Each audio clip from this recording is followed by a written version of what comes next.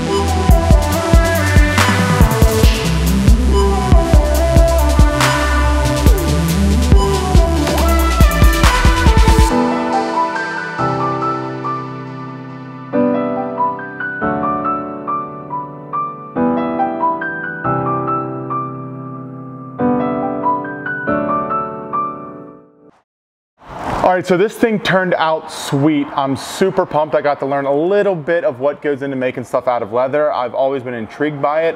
Essentially what we made is a little holster for my cell phone. I can't have it in the case to use the charger, so keeping it on my hip keeps it nice and protected.